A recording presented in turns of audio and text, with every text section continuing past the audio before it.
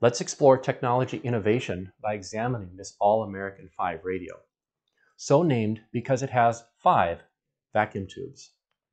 Actually, there's 2 radios in front of you. The first one is by Spartan. It was built in about 1937, whereas this is a Crosley set built sometime between 40 and 41.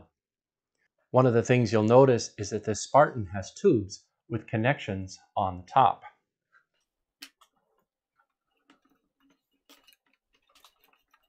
This particular tube has an octal base, but it does have a connection on top for the grid input. There are some similarities. Both sets have a speaker in the front. Both have an output transformer mounted on top of the speaker. But the biggest difference is that the older set has a mains transformer. So this transformer would have accepted the 117 volts. It would have converted it 6 volts for the filaments, and then somewhere around 150 volts for the high voltage. This radio has no such transformer.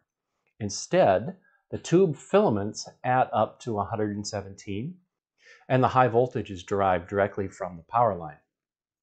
There is considerable cost savings in that action because the transformer is a rather large and heavy piece. However, that made this set potentially more dangerous because it does not have the isolation that the older set does. I mentioned that both sets had 5 vacuum tubes. And if we take a moment and think about it, that's really an optimization process. We have a rectifier tube, a power output tube, a combined tube where we have the detector and first audio amplifier. Then there is an intermediate frequency amplifier. And finally, we have the input tube, which serves double duty as both amplifier and oscillator.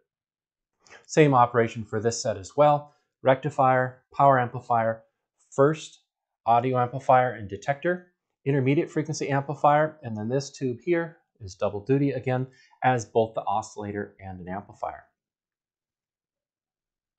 Thank you for celebrating this technology with me, where we see every year things get a little bit better.